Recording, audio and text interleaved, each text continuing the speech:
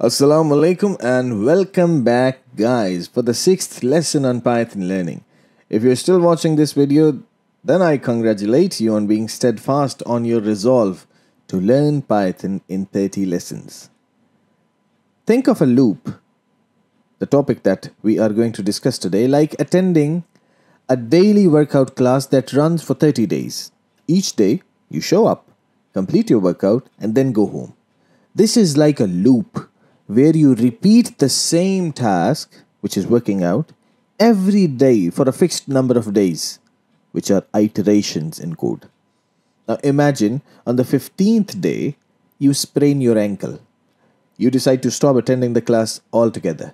This is like a break statement in a loop. It forces you to leave early, ending the loop before the full 30 days. Now in this analogy, the workout class represents the loop, the repeated action. Deciding to stop after the injury represents the break, halting the loop before it completes. Similarly, in coding, when a specific condition is met, like the injury in this case, you can break out of a loop prematurely. Now, the continue statement is like on the 15th day, you did not sprain your ankle, but you had a bad mood and you decided to stop attending the class just for that particular day, and from the 16th day you continued with your workout class. This is exactly what a continue statement does. It stops that particular iteration and then continues with the loop, and it does not break out of the loop like the break statement. So today we'll be learning all about loops, break statement, and continue. Without wasting any time, let's jump in. They call me a god. They call me a god. They call me a god. Today we'll be exploring what a loop does, what is a break statement, and of course, what is continue. So these are the contents for our class today, and then of course in the second half we are going to live code. First, let's talk about loops. Let's talk about loops. Let's talk about loops. Let's talk about loops. Now what you just experienced was not a glitch in the video, but I showed you exactly what a loop does. It repeats whatever the statement, whatever the specific instructions you have given it, whatever the task you are giving it, it just repeats the same process again and again and again. This is exactly what a loop does. Why do we need loops? Of course, we need it for automation. For example, if you want to print numbers from 1 to 100, you just need a loop with 2-3 lines and you can print the 100 lines without writing 100 lines. So this is the beauty of loops. Now let's talk about break. What is a break statement? Break statement is nothing but a statement that is used to break out of the loop. So you remember the keyword break. Break means you are breaking the loop. The loop no more exists. You have killed the loop. So this is exactly what a break statement does. Why do you need a break statement? Let's look at this example. So in this example, you can see, you do not have to understand this syntax for a moment. You would know by the end of this video what does this mean, but this is a loop in which you are going through, iterating through a list, and then you are trying to find milk. Now your task is to find the milk. You do not know where the milk is. Maybe it's in the first index, maybe it's at the last index, maybe it's in the middle. What you want to do is you want to stop the loop after the milk is found. So what you do is you write if you found the milk, you break. You just write break. It would break out of the loop, and then your task is completed without going through the complete list. For example, the list was 1000 items and milk was at the 10th item. So you would break out of the loop at the 10th iteration. This is the beauty of break. For example, then we have continue. What does continue do? It skips the current iteration only of a loop and moves on to the next iteration. Why is it useful? Let's look at an example to understand why is it useful. In this example, what I'm doing is I want to print only odd numbers. So what I'm doing is, a loop is iterating through 1 till 10. What I'm doing is, I am using this statement, this percent sign, 2 equals 0. This condition only is fulfilled when you have an even number. So when you have this condition fulfilled, it means the number is even. What you do is you continue. It means you are not going to print this. You are going to skip this iteration altogether, and then you're going to go back for the next iteration. So this is an example where the even numbers are skipped using the continue statement. Then comes an interesting part, or the exciting part of the day, which is live coding, of course. But the quote is, practice is the effort that turns potential into performance, transforming knowledge into mastery. So now I am at the VS Code, and as you can see, I've already made a file with the name lesson6.py, and I have already put some comments in it as well. And the comment says loop syntax. The second line describes the syntax, which is for, then you put variable. Variable could be any name you want to put. Then in, and then iterator. Iterator could be a list, it could be a text, string, numbers, anything. Then this indentation, it shows you that this is the body of the for loop. Similarly, you have while condition. So what you do is you put while, and then whatever your condition is, and of course with the indentation, you would have your body of the code. So let's start coding. Let's look at the example that we already saw in the theory part, which was the shopping list, and you were finding the milk. What I'm going to do is I'm going to make a variable. Let's call it shopping list equals. Then what I'm doing is putting square brackets, just like how the syntax of the list works, and putting some items in it. Let's call I, eggs, juice. You separate the items or elements in a list with a comma, and this quotation, it shows that the item is a string value. So as I said in the previous lecture, that in the list you can put multiple items of different data types. What I'm doing right now is I'm putting only the string data type. So I've already put eggs, juice, rice, coffee, tea, milk. So I think that's enough for this list for the example today. So let's initiate a for loop. I would write for item. Item is a variable. I can write anything in shopping list. So the iterator is the shopping list. What is it gonna do? It's gonna iterate through the elements of the shopping list, which are, let's run this and see. So when I run this, I would see that it has printed eggs, juice, rice, coffee, tea, milk. All the items have been iterated through the for loop in the shopping list. Now let's look at another example, which is I would use name is equals to Vajulasan, which is my name. This time I'm using a string. What I would do is for characters char in name.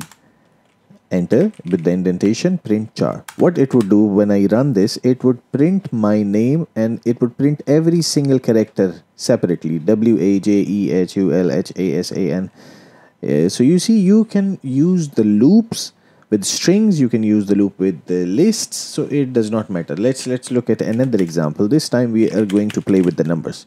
So I would write for I in range, and in the range I would, let's say, let's write 0, 5. Let's go with 5. Oh, let's go with 11. So yes, you put the colon, then it becomes the for loop. You print I. What it would do is it would print from 0 till 10th. 0 is the starting index and 10th is the last index. 11 minus 1, just like we did in the slicing when we were slicing the strings. So if I write for I, let's look at another example. For I in range 11, I did not write 0 this time, and I print I. What is going to happen? Let's look at the output. Well, nothing seems to have changed. It is still printing 0, 1, 2, 3, 4, 5, 6, 7, 8, 9, 10. Let's try another thing. For I in range, now let's write 0, 11, 1. and then no, you put colon, and then let's print I again. Let's see what happens now. Nothing has happened, so it is printing the same thing. So what I have done here is, so let me copy a few lines. So this is basically start, stop, and the step size. If you do not define the start, it would by default take 0, and if you do not define the step size, it would by default take 1. So let's talk about break, and let's use this example of shopping list. Let's use this and modify this a little. Let's write for item in shopping list. You put colon, enter. Now what I want to do is I would write an if statement, and I would say if item is equals to juice, what you do is you break. So whenever there is juice in the list, you would not continue with the loop, and you would break out of the loop. So let's run this, and I have not printed anything, so I need to print to see if it has broken out of the loop. Print item. Now let's run this. So you see it has only printed eggs. Now let's look at the list. So the juice is the second item, which means when juice came, it broke out of the loop and it did not iterate further. So let's write T and run this again. Now you see eggs, juice, rice, coffee, and then it broke out of the loop because I wrote T in the if condition and break, and give it the instruction to break the loop if the T is present in the item. Now let's look at the same example but with the continue statement. Let's see what happens. Continue, and then run the same code again. Okay, it is all jumbled up. Let's write a print statement, and this print statement would say now we are starting the continue. Let's do that and run this again. So now you see eggs, juice, rice, coffee, no tea but milk.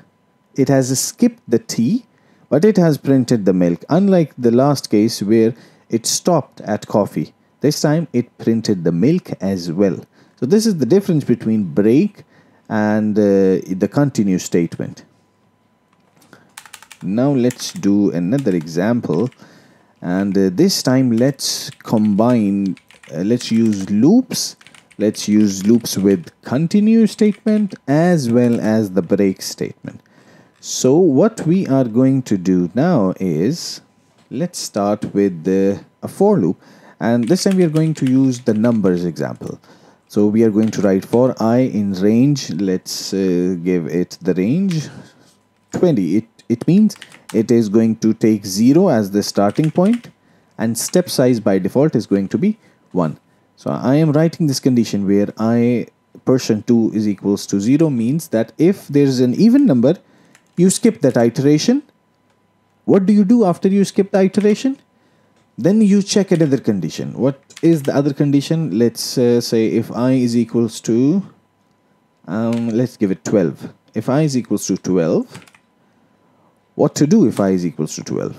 So you break out of the loop. So it means that I am expecting that this loop is not going to run beyond 12, and it is not going to print the even numbers even before 12. So it would print odd numbers, but it would not go beyond 12. So let's put a print statement, so we know now we are starting the combination or hybrid. Let's run this and see what happens.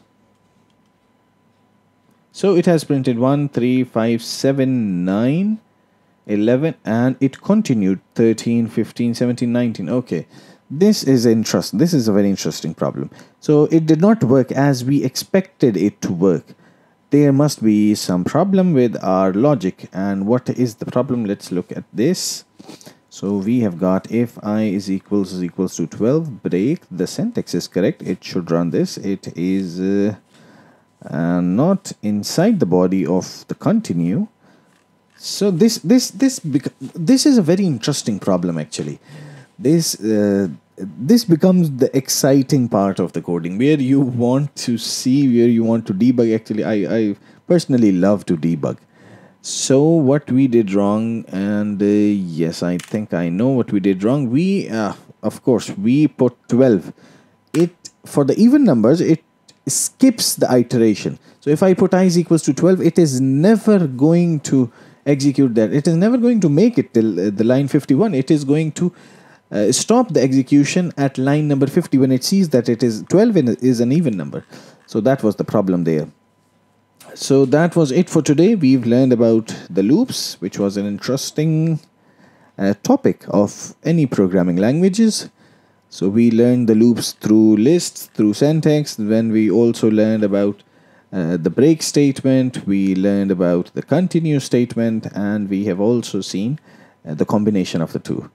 So that's it for today, guys. I hope you enjoyed the video. Stay happy, stay safe, and keep smiling.